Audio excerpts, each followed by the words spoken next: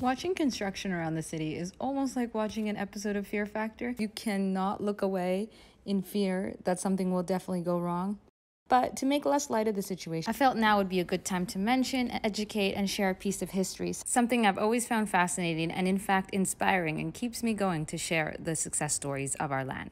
So back in the day, during the Siad Barre regime, a time where there was civil unrest between our people, a genocide had broken out. The goal of Siad Barre, the dictator, was to make sure that Hargeisa, or the Somali region, would stay suppressed and never overshine where Siad Barre believed the capital city should be. The Somaliland region, let alone the city of Hargeisa, was not allowed to build a single high-rise. If you ever wondered why the city is so flat, that is exactly why. So, seeing as to how now we've got tons of 3 stories, 4 stories popping up, it's nice to see how far our nation has come since such traumatic times. So despite it looking like Fear Factor at every corner you turn on the streets of Hargeisa, at least we have a beautiful, bright new city center skyline coming up in surely just under a few years.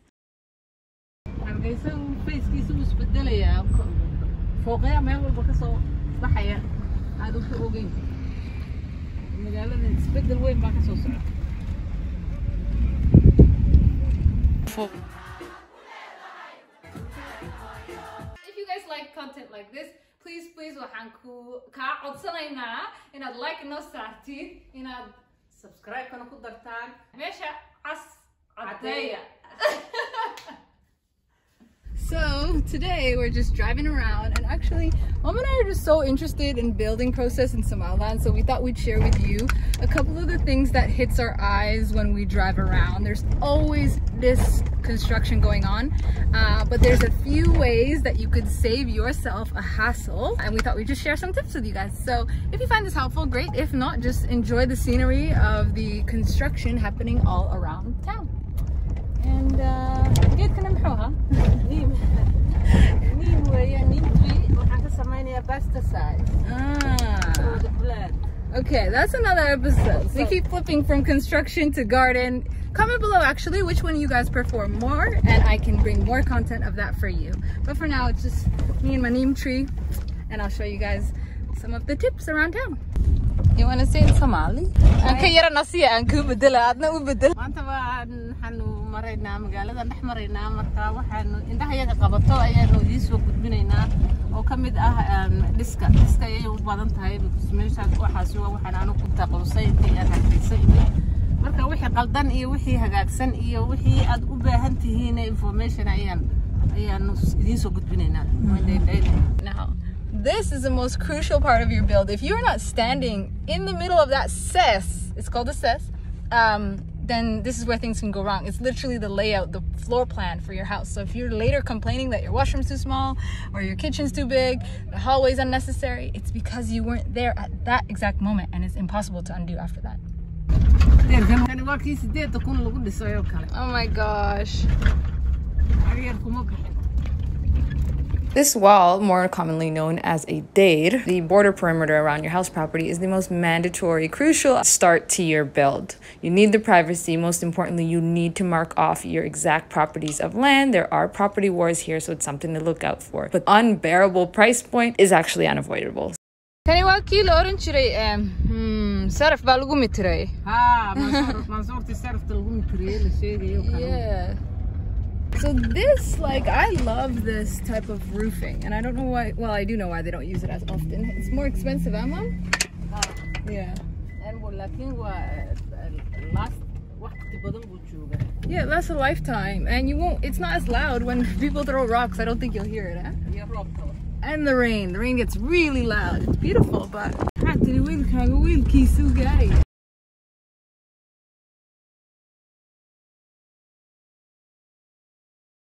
so, but what's the biggest price difference this thing? Oh, lacag badan.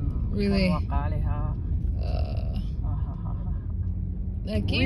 wiilkiisa ayuu gaarayaa taas waqti badan buu joogayaa meeshuu kan kale ka mirdhayo ka dhamaanayo. Yeah, the chips one is so beautiful. They did a good job here. How? Because biyihii daadka Hey? instead of derbiga ku dhacayo hadhow ka qodayo. They did foundation waxaas u sameeyeen hadhow ma qodayo meelahan uu iska maraya. Nothing will hit it, but ma gali karayo uu iska soo noqonaya. They did a good job there. Okay. That's another major tip for things that get left out.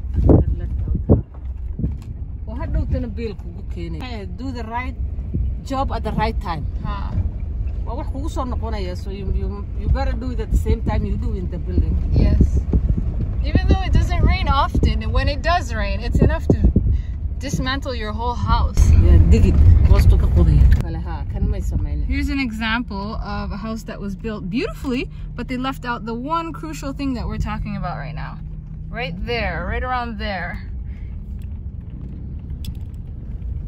mid waxaad helaysaa uu qodayba xakabadiisa qodantay.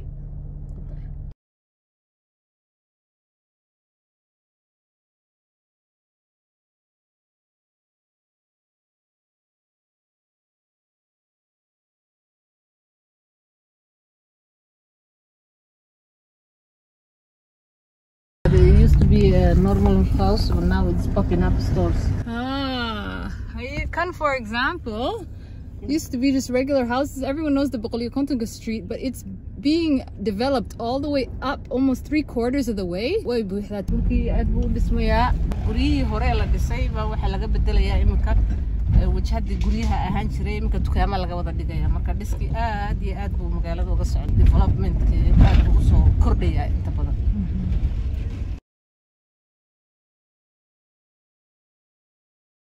Okay, so now we'll just give you a couple of tips for interior related things when it comes to building your house in Somaliland.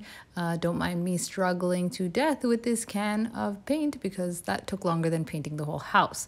But what we want to point out here is that when you get in your house done, make sure you go for the oily based paint. But even when you get an oily based paint, which costs $70, by the way, 70 US bucks. Anyway, it'll cover your whole house. It's just you have to make sure you thin it out with gasoline and petrol. Petrol will help it dry faster so that you're not waiting 2 days for your house to dry. And the gasoline will make sure it adds an extra sheen so that your already oily based paint will nice sheen added to it, as well as the added feature of being able to wash your walls whenever necessary. Gaaskana galoosi buu ka dhigaa galoos so half and half ku shubo. Oh, and insider tip, only paint half your house since the can does cost $70 US. I repeat, $70 US for a can of paint. So yeah, we went with the economic option of only painting half the walls, which is usually the only parts that ever get dirtied. This has been bothering us forever. It literally turns out like this, and you want to be able to wash it right after you have renters. So you gotta get the oily base. Look at the shine. Yes.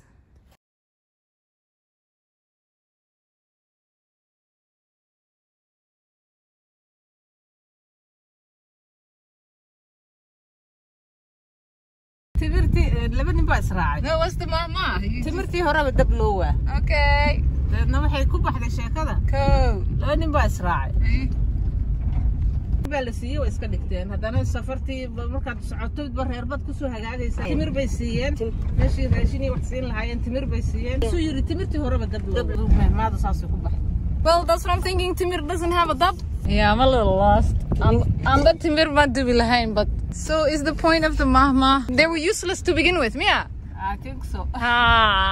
If you're interested in educational topics like this, please join us on our Patreon page, where we have a community of like-minded individuals coming together, watching different views, exclusive videos of our motherland and our farm journey. And let's most importantly not forget studying about permaculture and how we can make a difference in our dry drought land.